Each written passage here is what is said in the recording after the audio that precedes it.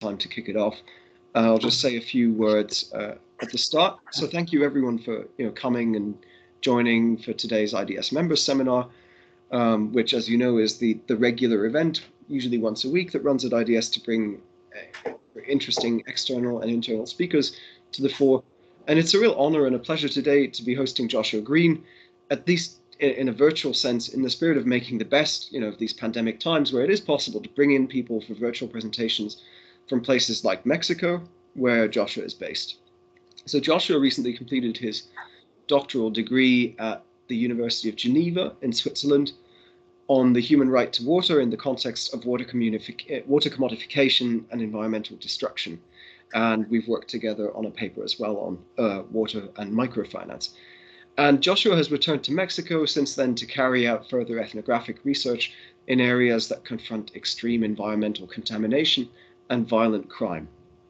Joshua's presentation here today will take us to Western Mexico, to the banks of what may be one of the Western Hemisphere's most polluted and dangerous rivers, and the industrial town of El Salto, where residents are dealing with a water crisis which they're trying to manage through resorting to bottled water. And now this is clearly a market-based, individualized, and possibly quite unsustainable response to a wider crisis of social reproduction and a collective failure to manage essential resources in the face of a form of industrial development which has created vulnerabilities and let many people into debt.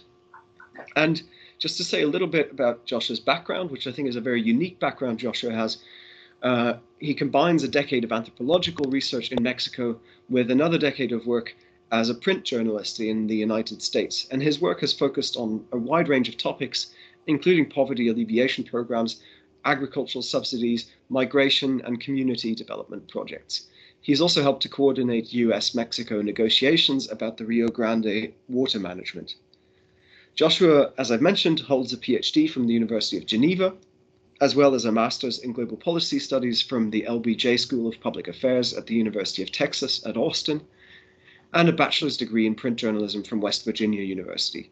He's also the director of a development project, Recuperación de los Ríos, in Jalisco, Mexico, which brings water education and financial resources to small communities to provide access to drinking water and to construct low-cost wastewater treatment systems. So really, thank you very much, Joshua, for getting up quite early, I think, in Mexico time today to present today in IDS's member seminar series. It's a pleasure to have you here, and the floor is yours now. Okay, well, thank you, Dr. Mader and Dr. Andrews, and thank you for making this possible, and thanks for this opportunity for all of you who are attending to allow me to share a little bit of my research. So, as Phil mentioned, yes, I was a journalist, and I moved to Mexico. It was quite disillusioning to find out that the stories of everyday life here were not of interest to the publications I'd worked to before, and I found work as an ethnographer and in case studies and became immersed in the culture here. And I found a wonderful mentor, Dr. Norman Long, who had his part-time residence here, and we became great friends, and I think I became one of his last students in the last 10 years here. He's retired and quite old now, but he's still a wonderful guy. But one of the things he mentioned was that, one of the advantages of being in a foreign place, in a foreign context, is noticing the unseen, noticing the normal, and noticing the way that things become little by little, circumstances change. And for me, that was always very strange here to find that all of our drinking water was in a bottle. And I found it as quite a profitable line of research. Nobody else was working on it. Nobody seemed to be astounded by it. And when I went to Texas, I did my master's looking at the global side of the bottled water industry and how it's evolved and where it's come from and the ideologies behind it. And the big movements from the big capital groups, and this started really in the 60s when the first documents from Coca-Cola circulated saying, the future was going to be with the diminishing quality, the disrepair of the public water systems, and they really saw a potential. And there's a wonderful book about it called Citizen Coke, and it talks a lot about the industrial push for public water systems in the early 20th century. And so it really was kind of industry-led kind of model, even though before it was a public system, it was still pushed by some of the industrial guys. But now they're sitting on the other side of it. And so for the masters, I looked at the growing business and what it's doing on the global side. And then for the PhD, I really wanted to take it to the household and see what it was. And okay, so today I'm going to present to you a little bit about what I looked at, key questions and findings, the theories I use, how we went about with the methodology. I'll give you a case study, and then we'll have some conclusions. In this picture here, you see a man, he's got his only supply of water. In his neighborhood, a local shopping mall came in and cut off his water supply. He's been 10 years without a water supply. And this is his little bit of buckets that he manages to get the water delivered to him in. Okay, so jump into it here. So in this research, I deal with what I consider a futuristic situation. Now, this is a real world where pollution is extreme. Now, what we're looking at right now is the waterfalls in El Salto, Jalisco. This is the discharge of about 700 international factories, and all of the wastewater from the city of Guadalajara comes through, and it wraps around the city. And this is water that's used for irrigation, for all of our wheat, for our oats, for our grains, and it's quite a fertile area that this river passes through. Right now, they're actually fighting for who gets this water, and we've run out of water in the city. About 60% of the city now is using this as their household water source for in the dry period here. This is a very unusual situation happening right now. But anyway, so this is a real world where pollution is extreme and safe drinking water is scarce, and entire populations are reliant on bottled water, sometimes even for bathing. And other sources of water are scarce and increasingly contaminated. And when I say it's a futuristic scenario, I'm reminded of the voice of one of the inhabitants who compares this area, which is very violent, and she compares it to the Mad Max Fury Road as a warning of what can happen if the rest of the world becomes like El Salto. Well, I've seen the movie. It's not quite that extreme, but it's still quite dramatic. So in this context, this research takes place in we're going to talk about Western Mexico, but my research actually looks at 5 study areas in Mexico for comparison.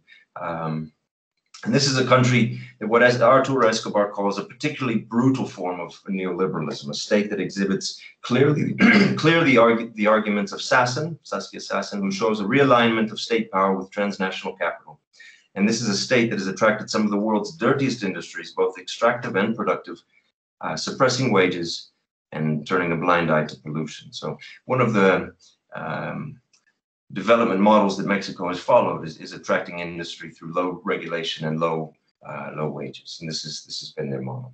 So this is truly a frontier edge of our current productive globalized system, exhibiting completely the phenomenon identified by Colbert as the 6th extinction.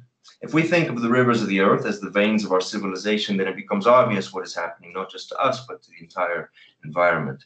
And it brings us face to face with what Paul Crutzen first called the Anthropocene and Jason Moore calls the Capitalocene. And as Solène Morvan-Roux and I recently argued, this research shows clearly the way the economic system steeped in a logic of individualism and competition preys on the most vulnerable. And at least partly, this is accomplished by invisibilizing the costs of our current paradigm.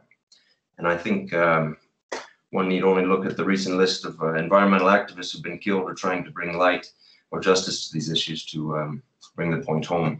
Actually, one of the colleagues we work with is trying to bring attention to the river recently, and his car was firebombed in front of his apartment just about a week ago. So, okay. So, as I mentioned, one of the advantages of being a foreigner is seeing things that seem normal, which are really not normal. And here is the International Development Bank's 2010 survey of consumption of bottled water in Mexico, showing far outstrips everybody else in the world in individual per capita consumption.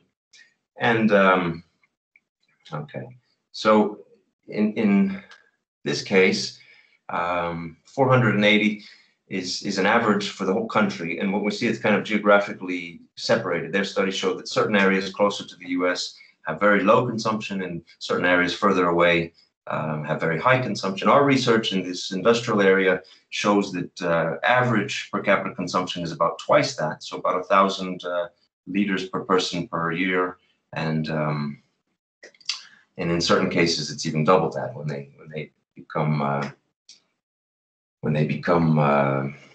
dependent on bottled water for bathing. Okay, so and it's also become very, very common for us to spend huge amounts of time hauling water. This is not, the other day I brought 6 of these bottles back to the house, and they're, each of them are 20 kilos. So, 200 pounds of water, for which I have to take up a couple steps in order to have water for the house. And this is, of course, true throughout here. And there's a large number of people engaged in the service. I've seen a couple pictures. I have more. The joke is, instead of public drinking water service, you get this guy. This is the guy who brings you the water if you're in these neighborhoods.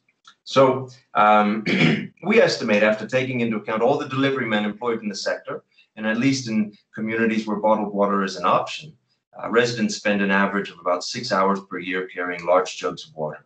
And that throughout Mexico, this highly capitalized version of modernity, more than 500 million labor hours per year are dedicated to doing what pumps have done for 4,000 years.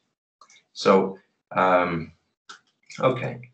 So after carrying out investigations into the global nature of the bottled water business, and particularly the Mexican model, the obvious question remains, what does this look like from the perspective of the household? These working poor households, these are areas where families average about 35 pounds per capita income per week. And, we're seeing a large part of this going to the bottled water model. I'll talk about that a little bit more, but what we want to see is how do poor families cope? What do they do? And in Mexico, about 90% of the population is considered poor.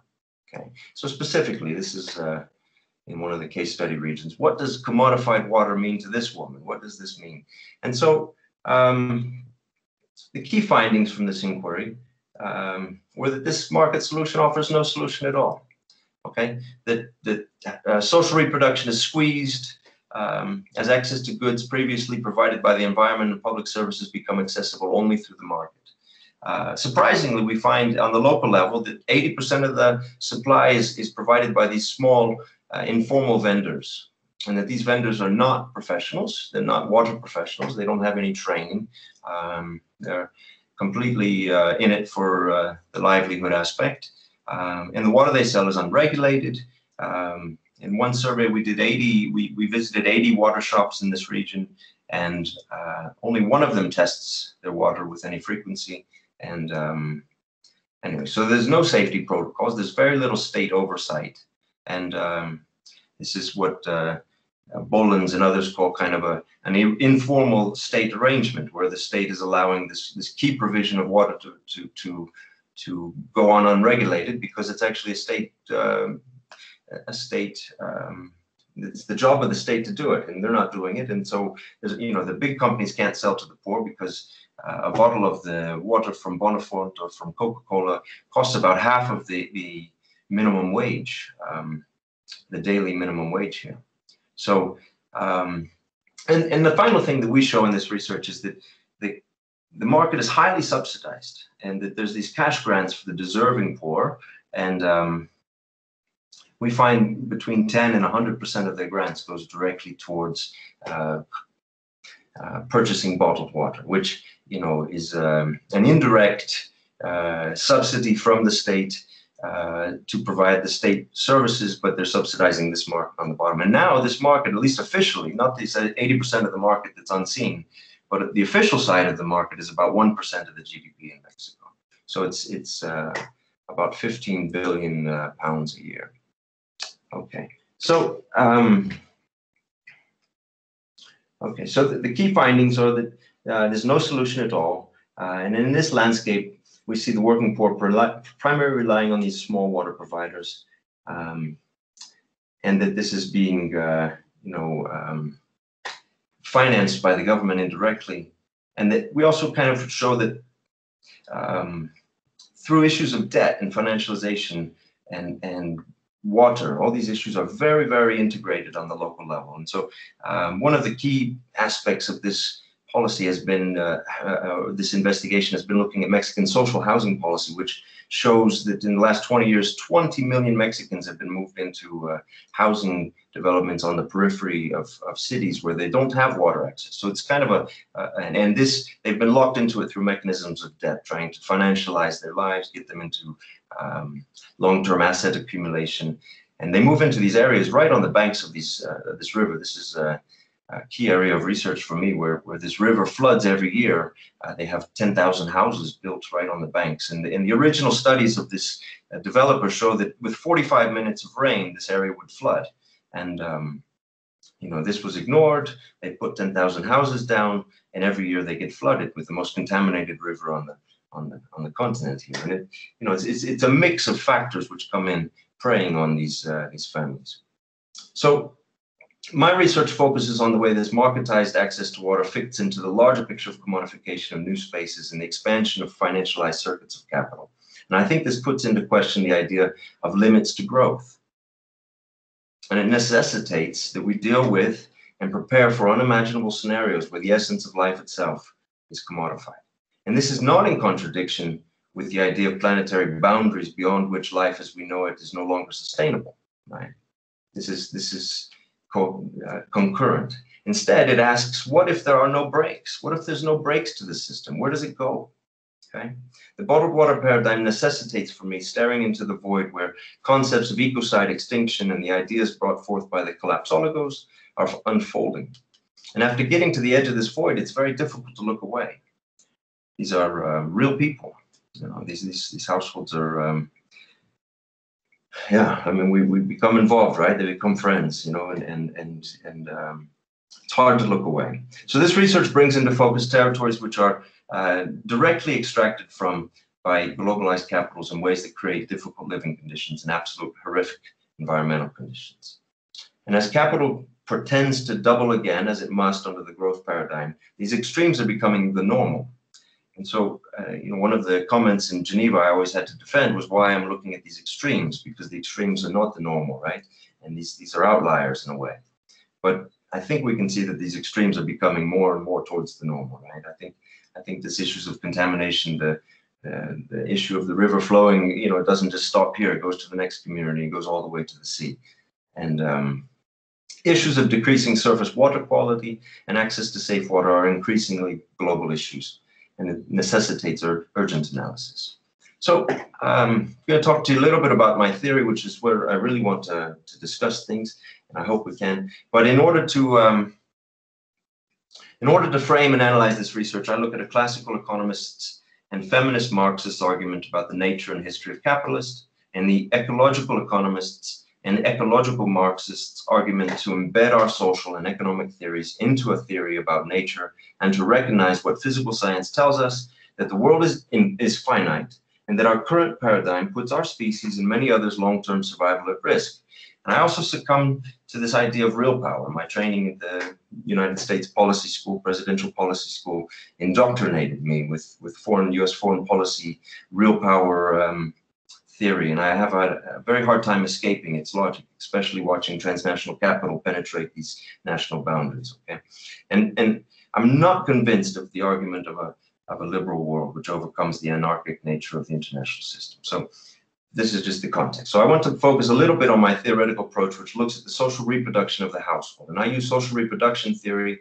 I was sent to a community 12 years ago in Chiapas, and we were told the poorest people in this community are the ones who go to the forest and bring the firewood back home. And those were the people we should look for, because they were the poor, the extreme poor. But when you got to there, you found out they were actually the most self-reliant people, right? These were the people who spent the day in the forest with their children. They gathered what they needed and they came home. Now, 10 years later, it's illegal to do that. And so I was looking for kind of a theory to help me understand how it is that the poor are no longer allowed access and they become marketized. They buy gas and they buy their firewood. And now they're no longer the poor. Well, they become more poor if you look at them, if you take it from their position. And so I really wanted to kind of, and I've juggled with this idea of poverty, and it's really a difficult concept to nail down. But Social reproduction theory begins by showing us the unpaid work that goes into keeping a family going, and the work of women, the washing, the cooking, the teaching.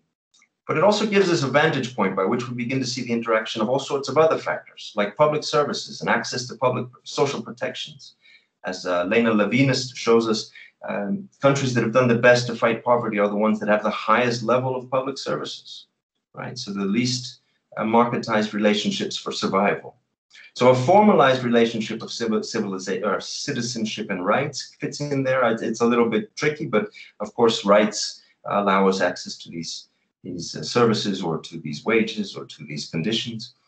And what I really am looking for is to show how the environment is not just embedded in the social reproduction of the household, but the household is embedded in the environment, right? And so I think environment is a key factor of social reproduction. And this is really my next phase of work and my life's work, is trying to show that this has always been, where social reproduction comes out of, and it's an unseen free resource that's extracted from by capital, but it's also what we're all embedded in. And so, it's in its absence that we show this, really. I mean, we can show it in the positive, of course, those who go to the forest and gather food, but also in the absence of a healthy environment. So what we're documenting now along the banks of this river is the loss of species, the loss of access to the goods and the fruit from the trees and the fish and the frogs and the life that used to be, and the quality of life that gave. Also, having the river, not just this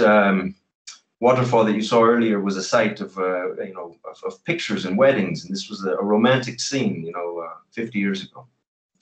So all these factors, like the care work that goes into continually in the home, are hidden when our discussion of social reality hinges on the dualistic, frequently binary confrontation between labor and capital that's left at the level of cash compensation and payment for services or wages, right? So when we're just talking about social struggle, about wages and conditions of labor, we lose these other factors. And so social reproduction theory for me continues to be necessarily tied to Marxist theory of production, which sees consumption of the household goods, the sale and the purchase of production, as a key component that keeps capitalism humming. Right? We have to actually realize capital, so we have to buy it. So wages fit in there, and social reproduction is, a subsidy to low wages in this way. And recognizing unpaid labor as a factor which goes back into the creation of the worker, subsidizing the wages of the worker, and allowing them to survive on the lowest wages, helps us see what Harvey recognizes as spaces of anti-capital. Okay, so these hidden spaces, what he calls them, are anti-capital. And these are places such as the environment and the community. And he reminds us that while one tendency has been to try to bring these spheres of exchange into the formal economy through economic valuation, and I would point more to Cologne for that, but this inevitably leads to their being subsumed into the laws of the market and the drive for accumulation. In Noam Urum's deliciously wonderful book on money, Money as Desire, he tells us that when we try to save the world or water or the environment by putting economic values on it, we actually simultaneously put the whole edifice at risk, as money, which sits outside of valuation, itself represents more than any material good. So the moment we put a value on it, we actually put the cause at risk, is what he says. So just elaborate a little bit more on this. In contrast to the Marxist idea of the second circuit of production, so the production of labor, which is Leibowitz's idea that there's two circuits of production. One's the production of goods, the other is the production of the laborer, which would see social reproduction as kind of feeding into capitalist production. Or perhaps a feminist reading, which would see social reproduction as being subsumed by capitalist production. I prefer an ecological economist approach, recognizing the social as a subset of the environment and the economic as a subset of the social. And in this approach, and in my work, we make a strong argument for the needs to consider the environment as a key factor in social reproduction of the household and society. So I'll get moving through here. So the methodology is based on ethnography. We actually came in, I started this project by myself here and working on weekends, looking for people. But very quickly I got hooked up with Solène Morvan-Roux in Geneva, and we began working on kind of we had resources and began looking at it on a larger scale. And so we had My original research was a small business survey looking at water providers in a territory, and then we picked another area to do comparison. We also had a 1,000-person survey, household economic and water consumption survey, so we looked at all of their economic history. And then I also went to Chiapas, and we picked 3 indigenous communities that had different distances from a major city to see if when we find extreme poverty, if there's any way to attract, or if there's any relationship between these communities and bottled water, because you know, the push for this solution for drinking water suggests that we're going to achieve the sustainable goals, development goals. The United Nations now counts bottled water as an improved access, so countries can attain the sustainable development goals if people have access to bottled water. So we wanted to see if that's true. If in the poorest communities, do they have access? Will these companies come and sell to them? Ironically, nobody buys water when they don't have money, of course, but the Coca-Cola truck still shows up. So when we go to these little communities and we ask, have they had any grants from the government? Have they had any contact? They don't have internet, you know, they don't have cell signals. And so, you know, you ask, has the federal government come to help them fix their services? You know, this one community has water coming in from 25 kilometers away. They're pumping water up a hill, and it comes every 2 weeks. They get it in their houses. And so you ask them, have the government officials come to assess you? Have they come to provide you with resources? They say no. You say, has the Coca-Cola truck come? Yes, every morning at 10 o'clock, it's on time, right? And so, okay. So in our case, we did, I did 15 ethnographic case studies from this area and 3 in each of the indigenous villages. Key informant interviews, financial diaries were employed, and some big surveys. And so also, as I've mentioned, you know, one of the important features here is that other neoliberal policies are driving the commodification of water. So these are the most notable illustration has been the social housing policies, which since 2000, the year 2000, have moved 20 million Mexicans into these peripheral areas, mostly lacking basic urban services like transportation, schools, healthcare, policing. And so these have become, you know, peripheral areas. Actually, the area that I was have done most of my research in, they've warned me not to go back because they're finding mass graves, and the drug gangs have taken over completely. And so, you know, these are and this is social housing, right? This is housing for the poor. And this is another picture of these horrible situations. Here's the houses flooded on an annual basis by this terrible river, and the people don't leave their houses. They're afraid, because if they do, people will come in and steal all of their stuff. So they actually stay and endure these situations. Here's a focus group in this community, which they say I shouldn't go back to now. In 2018, after 3 months without water, these are women raising their hands if they have to use bottled water for bathing. And these women are buying about 30 or 40 20-liter jugs per week for their household needs. And obviously becomes quite an expense on their, and a prioritized expense, right? We're seeing it's like raises up to about 15% of their annualized income expenses, but it's not an expense they can negotiate, right? It's not one they can leave off. If they have to have water, they have to have it now. And so this is, okay. Briefly, I'll give you a case study and then we'll wrap up and talk about it. So here's the case of Pedro and Lupita. I randomly encountered these guys when I was knocking on doors in the neighborhood looking for community liaisons for the National Welfare Program. So the National Welfare Program here has traditionally operated with a community representative who is the organizer. And so you go to any community and find them just by asking around. And this woman, she took me in, she started to talk to me. She started to survey the women in her group to see how much of their federal money was going to bottled water. And as I came back to discuss with her again and again, it was clear that her own case was illustrative. And Lupe and Pedro moved into this federal social housing project 20 years ago. And the details of their case reveal the way these social housing policies use financial inclusion and home ownership aspirations of the working poor to guarantee the financialized circuits of capital. So while the details are complicated, we can discuss it, but in order to protect foreign financial investors from the fluctuation of foreign currencies here, these loans are not variable interest rates. they're set at about 12%, which is a subsidized interest rate for us. But instead of variable interest rates, we have a principal that floats. So this is a very unusual arrangement. But basically, every time they raise the minimum wage, they tie these loans to the value of the minimum wage. And every time the value of the minimum wage goes up, the value of these loans goes up. And Reyes del Cueto shows that they've gone up by as much as 7 times. Okay, so since these loans have begun, their principal amount has gone up 7 times. Okay, and this is the case with in this household. Pedro is semi-disabled. He was looking for work. He crossed a field, and there were some tailings from metal processings, and they burned off his hands. His hands are malformed, and his legs have lost. So he's unable to work. He's unable to use his hands. Now, in this case, they've been supported by Lupita's meager earnings. So their mortgage, their payments are automatically deducted from her pay, which has left them with little for food and expenses. But they would sacrifice for this house, right? So she would go and work, and they would be left with something like 15 pounds per week at the end of their payments. And they would, they have a family with, I think there's 9 people in the household. So Pedro would wander the streets, collect alms, look for recyclable metals. And Lupe was working for Hershey's chocolate. When she found out that her payments that were deduced from her salary had been robbed by an intermediary. They robbed all of us, she says. And after that, in order to catch up, their payments were increased. And so they were left with almost no take-home pay.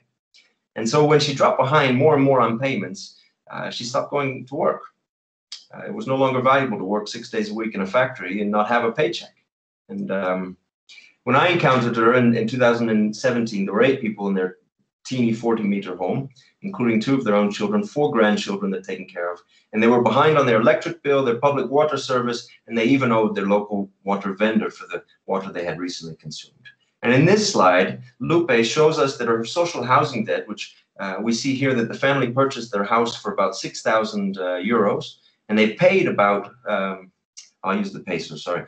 They purchased the house for 135,000 pesos. They paid 250,000 pesos over 10 years. And today they owe almost 800,000 pesos.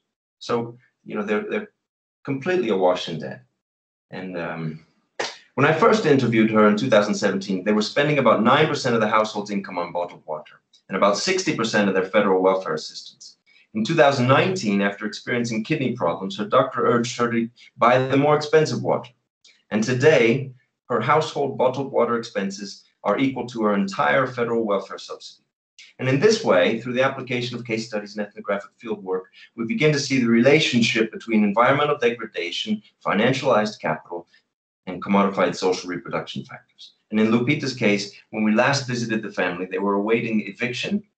And our sources with the Federal Housing Institution say it's for the best because the debt had grown so large, far beyond the value of their home, thus it no longer even made sense for them to attempt to pay.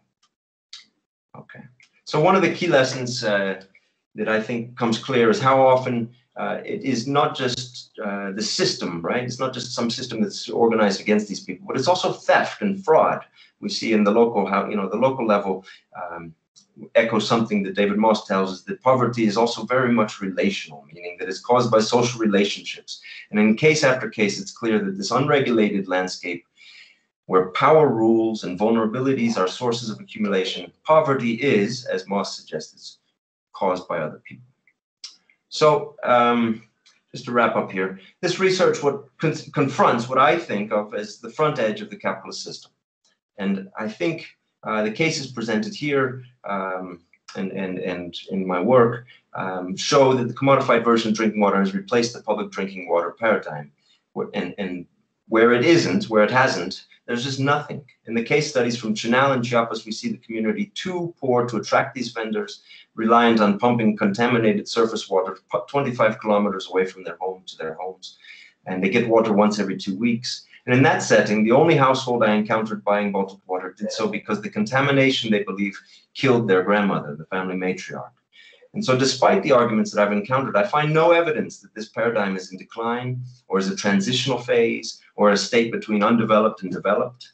Actually, we can talk about that. But furthermore, as the UN is now giving more credence to bottled water as a drinking supply, and they're tracking it specifically in countries with similar governance issues, right? So I think the current cries for more public-private partnerships to produce higher than market returns in achieving the Sustainable Development Goals suggests this highly profitable market will just continue to grow. So with that, I'll wrap up. Thank you. Thank you very much, Joshua. A virtual round of applause for a really, really fascinating, rich ethnographic study that you presented here. I'm sure it will have raised a number of questions. I certainly have questions about some of the financial aspects of what you presented, but I just wanted to, I think we can just start taking questions. If people could switch on their cameras, that would be lovely. It would start looking like an actual seminar room now. And I'm just wondering what people locally are doing to counteract these trends and tendencies that you've just outlined. Perhaps even, also the organizations that I know you're working with now. Once again, please, if you are here, switch on your cameras just and ask a question. Well, I'm continuously disheartened by the analysis here on the local level, which seems to think that if we just fix democracy or if we just regulate these industries, we will have a solution. And I think we're at a crisis. And I don't know that there's time to wait for this new democracy to come about. I'm involved in many groups which try to figure out how to fix the government institutions which are over these, which have been hollowed out. We used to have like 40,000 people working for the Federal Water Agency, and now there's something like 10,000. And they're not engineers anymore. Now they're business and accounting specialists. And the wonderful work of the guys in Wagenhagen and in the Netherlands have shown this quite a bit. Edwin Rapp and Philip Wester and others. And so I think, we're in a context that we have to really understand, I think, the evolution of the state to represent transnational needs. I think that's here. Now, I think that allows us some responses on the local level, because, of course, transnational capital doesn't really deal with, the heterogeneity in the local level, right? And so we have opportunities there. I don't think many of the groups are confronting these institutions, are confronting the state, are confronting capital, and their response has been violent, and it's not clear to me that that's a possible direction, and we go to little community meetings and 6, 10, 20 people show up, but they want to have a big march and stop something, and it's they're very much powerless and they're very much isolated. So I can tell you a little bit about what we try to do. We try to form little groups and try to have communication between them and try to solve local problems and see what we can do at the local level. But I think trying to address it from the higher level, I really struggle with this. I think it needs to grow from below, but that's my perspective.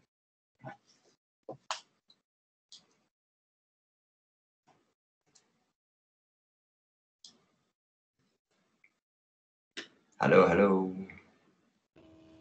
Okay. I know that you just have to bear the silence. No. I'm not. No, and then people eventually speak up. It's mainly the experience of teaching is you bear 30 seconds of silence, and then somebody goes, okay, maybe somebody gets creative. Well, I can just keep talking, of course. I just would like to hear. I know. Resist the temptation. I have a question, perhaps to get the ball rolling. So you mentioned very briefly one of the communities that you visited, you were threatened or you were afraid of going back because of the narcos or perhaps the threat of violence that you might face. I was wondering if you could expand on that. I mean, what were the reasons behind that? Was it because you were studying this thing and they didn't want you to? Or No. It doesn't have anything to do with me. It's just I don't think. I hope it's no. It's just the state. It was already a very violent region, and they've found a number of mass graves this year. We're already in the hundreds of bodies that these stashed in one of these houses, buried in the backyard, and so what happens is the conditions are so brutal that large percentages of these areas are abandoned by the people. They just can't.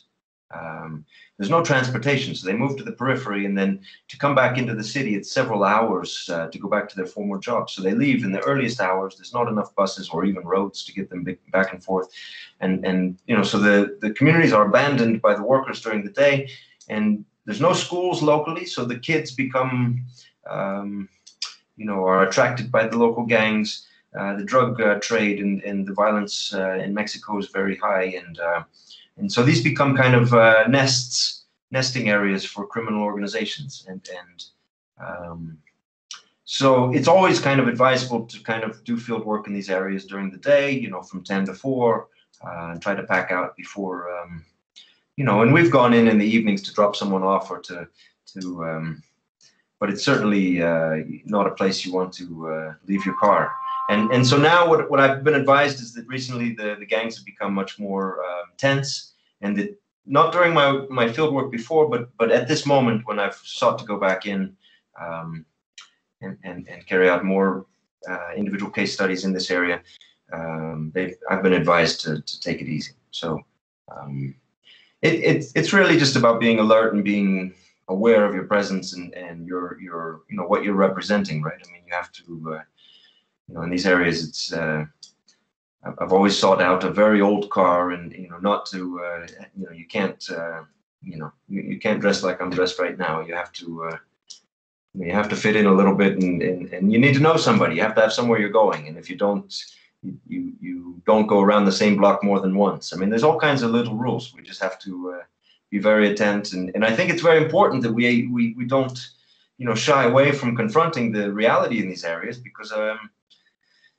you know, and now we're finding all kinds of new ways, right? I mean, we can actually telecommunicate with people. So this is kind of exciting, although, you know, we'll see where we go with it. Yeah. Hello, we have a question.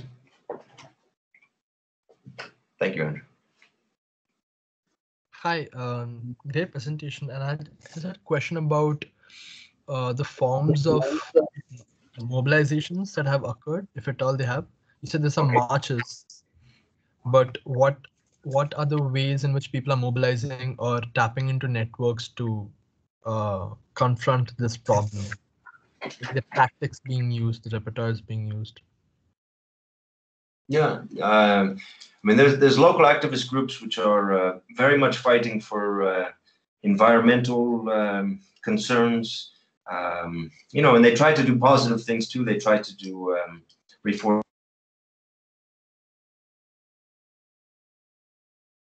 They're always trying to solve the problem, and they're always having solutions. I mean, in this area, we have 280 wastewater treatment plants, and only like 40 of them are working. And each one of these is something like, you know, $10–20 million investment. And every year we see a new commitment by the state to finance these developer groups who come in and they double the prices, but the local conditions don't allow these things to move and to operate. So we have a state that's kind of you know, going for the high-tech solution. They take in the councillors from around the world, and on the local level, it's a continuous fight against the little things. You know, I mean, on this river last week, you know, the state was putting in a bicycle trail. I mean, this river, if you get too close to it, you know, you'll have headaches, you'll have problems, you know, and so, you know, their solution is, you know, so, and one of the ways they're going to do it is they're going to cut down the trees. So the local people came out to save the trees, because, you know, why were you going to cut down the trees to put up a bike path around this river? So, I mean, and people are very much, you know, insanely upset about it. But it's, at the same time, you know, there's the other side, which is trying to attract more industry, to try to grow the economy, to try to, you know, so there's a conflict of interest here. And I think, you know, one of the analyses of, you know, things that occurred to me is what happened in Russia after they opened up. And, you know, we had this kind of gangster capitalism for 10 years in the 80s and 90s, where, you know, it was a capitalism of you know, at the point of a gun. And that's what we see on the local level here. You know, that's what we see, is that these large industry groups, they wash their hands of all their problems. They hire the local industry group. Local industry group is in bed with all the bad guys, and these guys get their way. And so, you know, we see lots of mobilization. We see lots of young guys who are trying to get involved, but we also see a very active state and narco apparatus, which is, you know, in confrontation. And I really you know, I participate with a lot of this, but I don't see the way out in a confrontation. You know, we do build networks. We try. These guys in the local level have invited the European Union to do a toxic tour of Mexico, and they've produced lots of documents, lots of statements against, you know, that the human rights are being violated. But you know, in the end of it, we have the nature of capitalism, right? We have, you know, so we can go to these big production facilities and we say you cannot smelter lead here anymore. You can't do it. So what do? They don't do it anymore, and they shop it out, and it comes up in a community. You know, it comes up in somebody's garage in a community, and we find out that they're, you know, the neighbors are dying, and then we shut that one down, and it opens up in another community. So it's really difficult to kind of look at a solution, you know. And then from the global side, when we, you know, they've had some victories recently. They've closed down a garbage dump, or they've stopped a thermoelectric operation, but they just move their territory, right? They don't. Capitalism doesn't stop. It just changes its geography. If there's a little resistance, it moves to the other town right across the river, right? You know, if these guys put up opposition and they stop the industrial discharge, the industry opens up on the other side of the river in a new administrative zone. And so it's really like whack-a-mole. And I think what we miss in the end of this is this kind of analysis, at least for me, and this is what we do in the communities, is try to give them the analysis that, you know, unless we have a big movement, there's not going to be any shutting down capitalism. What we need to do is look on the local level and really get together with who we are, you know, and so on this level, on the other side of what we do is we build filters, we build community water supplies, we build small scale wastewater systems, and we try to treat this river for their farming use as opposed to using it for what they're doing. So I think on the local level, I mean, I'm behind, so I'm promoting my own vision of what needs to happen, which is not very much of a researcher's. I get tired of, you know, this conversation that, you know, what we have to do is stop the industry from polluting. Well, yes, of course, that's obvious, but that's completely complex. It's not, you know, how do you stop, you know, the Swiss empire from investing in other countries? You can't. And you have on the higher level, you have the, you know, the presidents and all these guys, you know, begging them to come, right? I mean, so it's you have both sides. And, you know, of course, moving heavy industry out of Europe and moving heavy industry out of the United States has been, you know, ideal for the European context, right? So I think it's very complex, and I think the analysis has to be very strong on the local level of what's happening, who these actors are, and that it's transnational. You know, it's transnational in nature.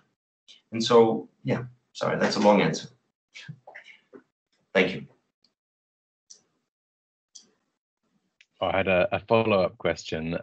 It may be a like naive tangent on the answer you've just given, but have you seen any stories or case studies which are similar in the original problem to your current case study that have managed to do some form of just transition away from it? Have you seen any solutions in another context, basically? In terms of the pollution or in terms of the bottled water? Well, yeah, I guess the bottled water would be one that I was mostly focusing on, but if you had an answer for the pollution, that would also be great. I see growth in all directions on the bottled water movement, and I see large capital movements in that direction. I see huge investments. You know, I mean, you know, Nestle, you know, they announced they were going to invest $1 billion in the market, and Coca-Cola announces again they'll do it. And, you know, and there's analysis from Danone, the French guys, who call this the Mexican model. There's a very key part to this Mexican model, okay? In 2000, the president of Coca-Cola, the CEO of Coca-Cola, became the president of Mexico. And in this period, we see huge growth, right? We see 100% per year growth of Coca-Cola in this period, right? So, and he named another Coca-Cola executive to be the head of the National Water Commission, okay? And he, you know, so I mean, it's impossible to take it away from these little facts. Now, I mean, we see I've also done research in Flint, Michigan, where they've contaminated the public drinking water supply for a post-industrial town. So we have the opposite side. Here's an industrial town that's having problems, and the other side is the post-industrial side, which also has problems. And so, you know, in Flint, we ask people if they're ever going to go back to trusting the public water system, and they say no. And if you ask anybody here if they would trust, you know, if the Mexican government could get their act in order, would they trust it? No, you know. And when we get to the point, you know, water is a really essential element in terms of the trust of our institutions, right? So if you have no trust in your institutions, and if you have no good water, and it's just, it's so beyond. I think that there are solutions on the local level of people providing their own bottled water. Okay, so in some of the communities we work in, they don't have good water, they don't have a good system, their wells contaminated, but these cheap water systems to sell bottled water, they invest in. And in this way, they keep the money from leaving their community, at least. But I mean, I don't want to be, a scary guy. I'm not trying, but the Mexican model is now being used in the Philippines, in Malaysia, in all of Southeast Asia, and in Africa. Any context where you can think of a weak government arrangement is a potential growth market for these guys. And it's absurd the amount of profits which come from this system. And it's absurd the number of people who are walking the streets carrying bottles of water up and down stairs and all. I mean, this is a crazy modernity. I mean, we're in and as Alberto Ars in Wageningen always says, this is an excess of modernity. No, we're not suffering from development. This is way beyond the need for more development. Anyways, yeah, thank you for the question. I think in terms of the pollution, yes, we have many examples around the world of groups coming together to restore rivers and watersheds. Yes, this is possible, and this usually it takes some kind of big national outcry and some kind of big event. But yeah, even in the Thames, right? I mean, we can start in England. 1858. Okay, Kier, thank you very much. Thank you very much for the presentation, Joshua. I had a question which is actually related to what you were just talking about. I was hoping that you could expand a little bit more. It's interesting what you said about the direction of travel of the bottled water industry, but I was quite interested in what you said early on in the presentation, that 80% of water supply currently is provided by smaller, more informal vendors. I was just wondering if you could expand a bit on the nature of the current providers. So are they sort of community cooperatives? Are they linked to larger corporations? What's the nature of that sort of supply chain, as it were, at the moment? Very nice question. So I think this is one of the, the funny outcomes of neoliberalism, right? We don't have predictable outcomes. And so one of the things that we see is that it's not controlled by these big industries, right? These big industries, and certainly in the nice neighborhoods like I live in here, it's only Coca-Cola and the French and the Danone and Pepsi Cola who sell us water, and they control this area. And it's, it's about £2 for a 20-liter bottle. And, that has a huge problem, right? Because I mean, if and that's half a day's minimum wage, and most of these factories pay 2 minimum wages, so it's a quarter of a man's minimum, a factory shift for a week. No, sorry, for a day. And anyway, so what happens is that in these areas we see kind of this local movement to supply the market. We also see intermediaries. So we see these German filtration companies coming in and selling lots of, so they're also pushing the kind of home solution and the community solution, right? So there's a second side to this market, which is, kind of not the, billion-dollar operation. It's a, 2,000-pound operation, which you can sell 100 of these jugs a day. And so, there's been huge mass marketing, very aggressive mass marketing into these areas to sell this equipment. And they promise that you can make, the most money you've ever made in your life, until you realize that, everybody's tried to do it. So, I mean, in some neighborhoods, we have 5 on a single block. We have, selling water. And so it's really become, it's amazing, the number. When I first started, I thought there was going to be 30. Somebody told me, we think there's a lot, it's grown a lot. There used to be 3 of these small vendors in the area. Now there's 30. And when we actually started to look, we found 80, we found 78 that we interviewed. And we looked at their sales, we looked at their knowledge, we looked at who they were, we looked at why they're in this business, their rationale. But one of the, I think, exciting things that we find is that they're obviously not water professionals, they're not big capitalist enterprises, they're just local residents, right? And so local residents, mom and pop water shops, right? This has a very different connotation than transnational who drives by your neighborhood and maybe sells you good water and you don't know what the water is. There's no information about quality here. So you assess by price, has to be better, it's more expensive. Well, these local guys are actually embedded in their community, right? So maybe they're not water experts, maybe they don't know about filtration, maybe they're not taking the safety precautions they need to. But when the neighbor doesn't have money and he needs water, he has to go to these guys, right? So these guys are embedded very differently in the neighborhood. They have a very different rationale, a very different relationship. And so I think, that we're seeing a reorganization of the space. I think, and it's moving very, very fast. It's very, very, very fast. It's new entrants and businesses collapsing, and it's a very aggressive little model that's happening on a local and national level here. But they sell on credit, one. So this is very different, right? So they're actually providing 60% of these vendors sell to their neighbors who don't have cash in hand, and about 50% of them have a politic of giving water for free to certain groups. So they know, so they have a list, or it's relations, social relations, or it's children who pass by going to school who need a drink, or it's the church, or it's a community group.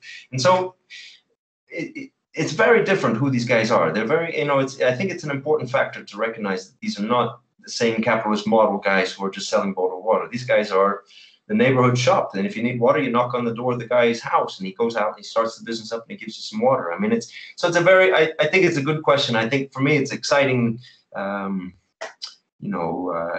understanding that, and I think, there is potential. We're working with a group recently here who's found very high levels of glyphosate in the bottles. And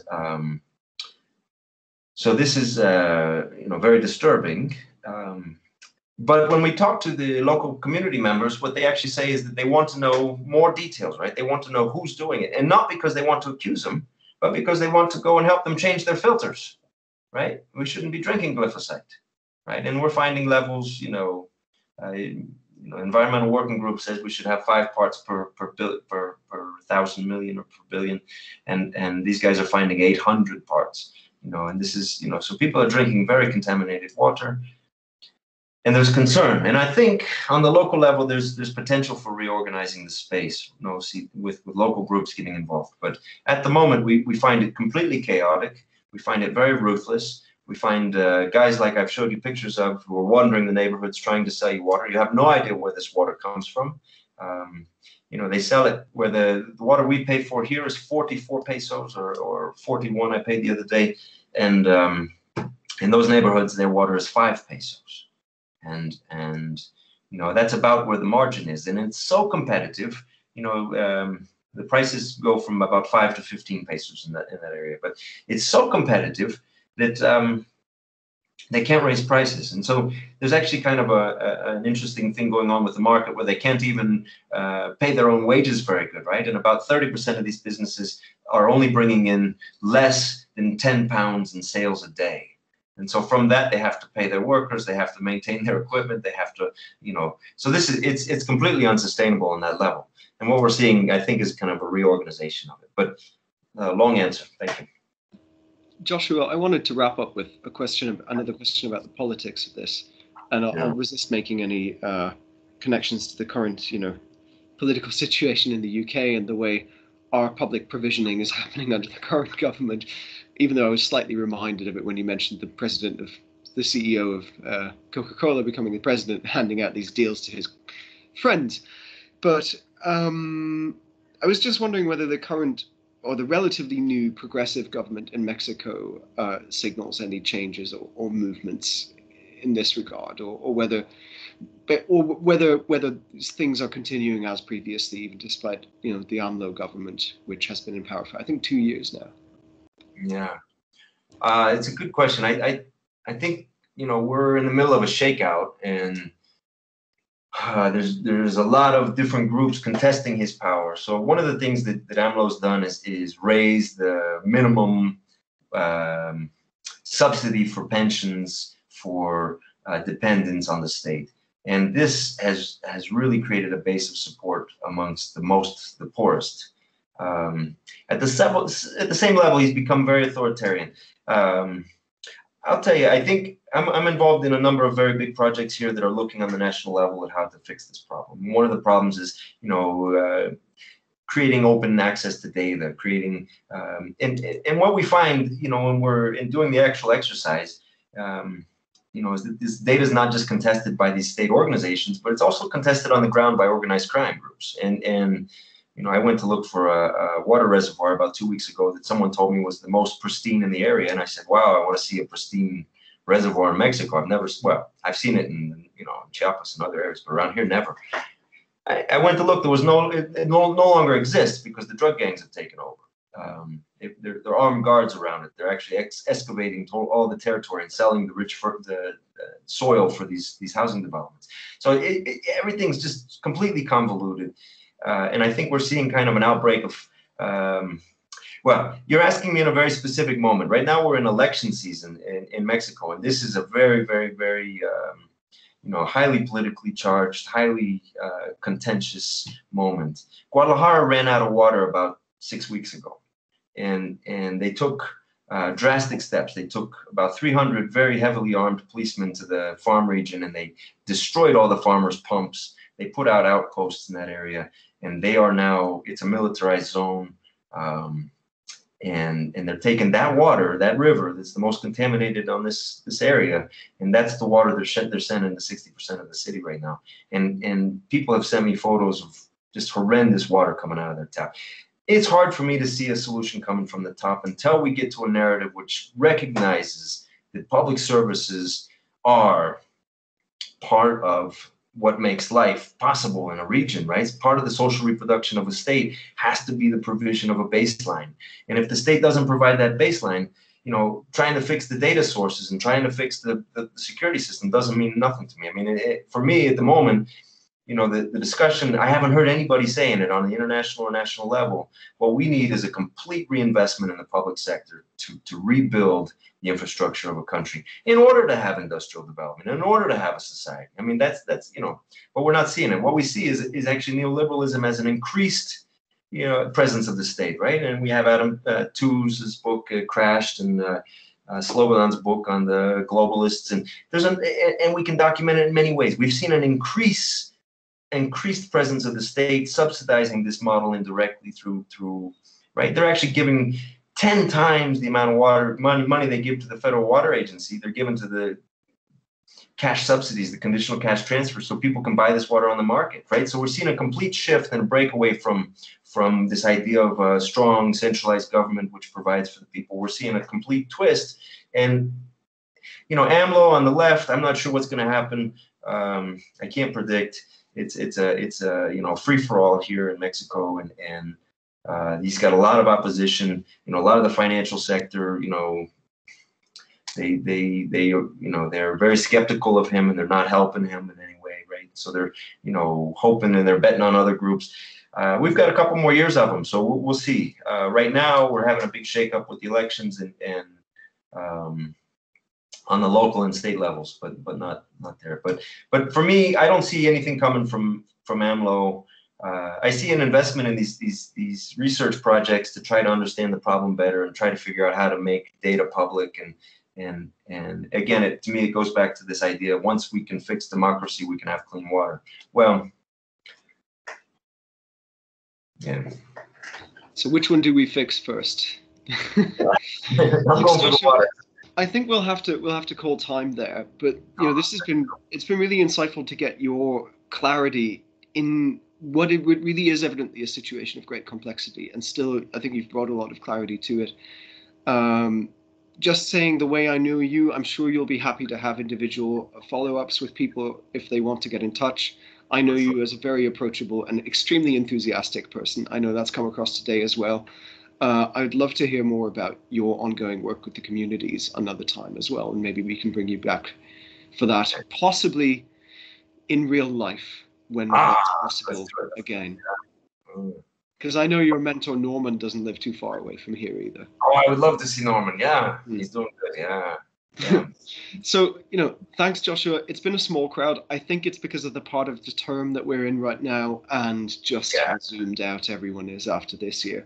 But it definitely quality over quantity also with your presentation. And let me just say thank you to all of you, and thank you to the listeners and the questions, and for sure, write me with questions and help me orient me. I'm always looking for conversations to help locate this. Thank you, Phil and Andrew, very much.